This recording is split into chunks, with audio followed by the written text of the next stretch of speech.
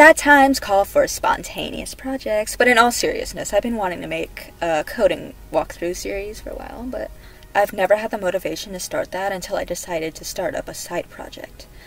Also, hey, I got some character skills. I was trying to commission some, and it's pretty hectic trying to find someone who actually does them, but when I did, yeah, I need to talk about commissions for a second. I've only bought a commission once in person at a convention, but other than that, I'm very unfamiliar with how it all works and the whole pricing system. I'm all for supporting other artists, but $300 for something like this was a bit insane for a full-time student. Like, I draw stuff myself. I understand the effort needed for all this, but I was asking for something like this. No shading and only 2 poses. One bust of just me standing and one bust of the same pose but pointing. I got into conversation with someone over Discord who agreed to draw these 2 costumes for $50 each, and I was like, yeah, sure, that's fine. I was gonna use these forever anyway, but then for some reason they were like, I'll have them done for you in 2 weeks for $280 total, and I was like, whoa, hold on. Your pricing sheet says $50 per bust, and at that point I was like, I'm just gonna try to draw them myself and see how it goes. In the end, I made a whole bunch of these in a couple hours, and I liked them, and I also organized everything in a fancy little Fire Alpaca file. If you're curious, I would have spent $140 on this and this. Just imagine them without any shading and only from the shoulders up. Kinda crazy in my opinion, but again, I'm not familiar with commissions, and it's probably normal. But yeah, first thing you need to do in an adventure game is code in the player, since everything is going to revolve around them. These costumes are temporary for me. I'll redraw them later for the final game. But right now, I have 1 costume for standing, 3 for the walk cycle, and 1 for jumping. You could also have poses like sitting or laying down if you want. Don't have separate costumes for scars or accessories or anything. I'll show you how to do that in a separate sprite in a different video to save you from drawing a whole bunch of costumes.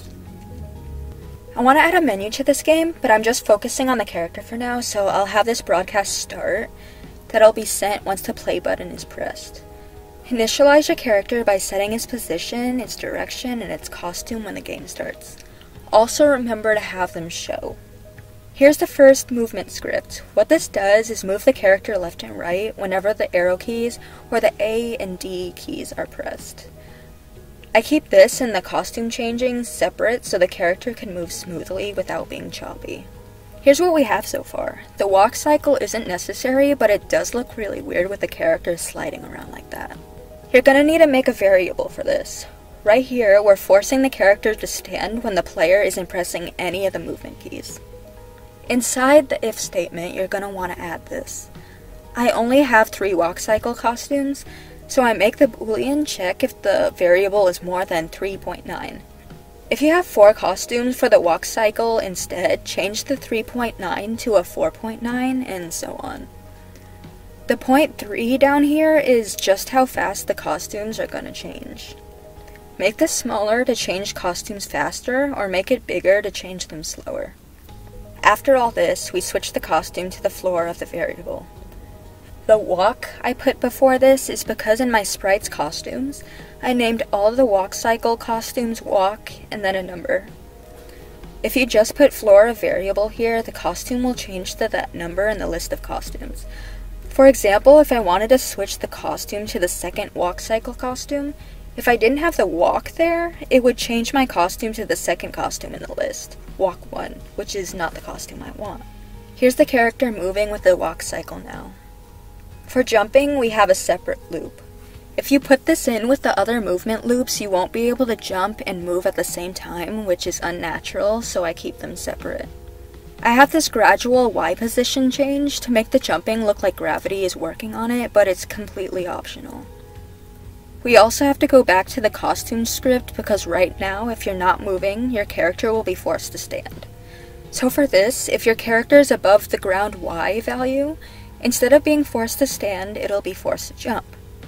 This number depends on what number you put here. We also have to do something similar up here for both parts of the if-then statement. This would also be where you would switch the costume if you wanted to sit or lay down or anything extra. I drew a new costume for sitting. We need to add a few tiny things to make the sitting work. With a new variable for sitting, set it to 0 when the game starts. To make you sit, you could either have these, or what I prefer, this system. For my game, you could sit when you press the down arrow or S. We'll set the variable to 0 when you try jumping and when you try moving. Then finally we'll add the script that says if you're sitting, the costume will change to you sitting. Otherwise, you'll switch to the standing costume. And yeah, that's all you have to do to create the playable character and allow it to move around the screen.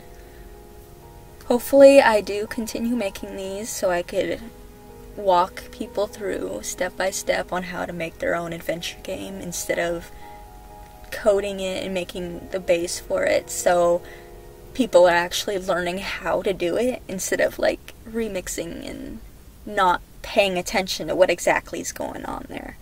So yeah, I'll see you in the next video, I guess.